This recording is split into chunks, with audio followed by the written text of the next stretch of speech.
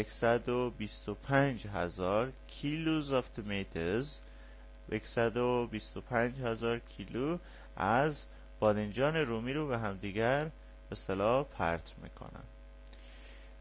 اوکی. 2. In January در ماه ژانویه the exact date changes every year همون تاریخ دقیق هر سال تغییر میکنه. یعنی مثلا در ژانویه هست، ممکنه بعض سال دیگه باز به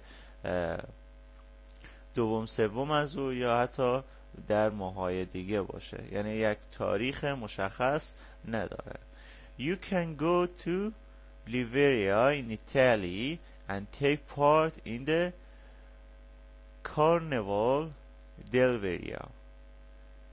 در ماه ژانویه شما میتونین که تاریخ از آن بالاخره گفت هر سال تغییر میکنه، شما میتونین برید در منطقه لیبریا در کشور ایتالیا همین مثلا محفل یا فستیوالی که در اونجا اتفاق میفته یا رخ میده به اسم کارنیولا دلوریا هست. وی people draw orange جایی که مردم به همدیگه چی میزنن، پرت میکنن مالته، اورنج مالته یا پرتقال، at each other به یکدیگر، draw at each other یعنی به طرف یکدیگر پرت کردن. If you don't want people to draw an orange at you اگر شما مایین که اشخاص یا مردم به طرف شما نارنج یا پرتقال پرت نکنن you have to wear a red hat شما باستی که یک کلاه سرخ رنگ بپوشید. 3.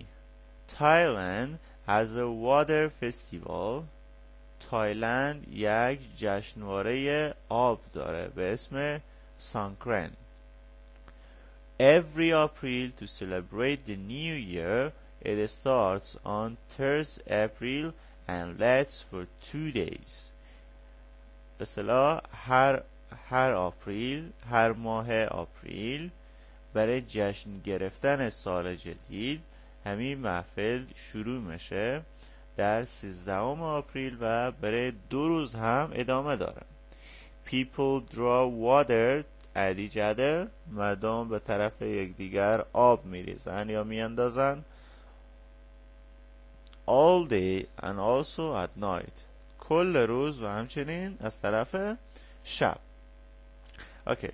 3 متن خوندن در رابطه با فستیوال یا جشنایی که در 3 کشور مختلف وجود داره و در این قسمت هم ما تصاویر رو داره. شما میتونین که تصاویر شماره هایی که داره با توجه به متنی که در این قسمت داره اونا رو با هم دیگه مچ بکنین و ببینین که هر تصویر مربوط به کدام یک از این متون میشه. In part B read the extracts again همون extracts رو دوباره بخوانین. Then cover them and look at the pictures سپس روی متن رو بپوشونین و به تصاویر نگاه بکنین. In pairs جورگی یا به صورت 2 نفری ask an answer about the festivals بپرسین و پاسخ بدین در رابطه با جشنواره ها. 1. Where is it مثلا همین جشنواره در کجا هست، از کجا سوال بپرسین، از روی تصاویر. Where is it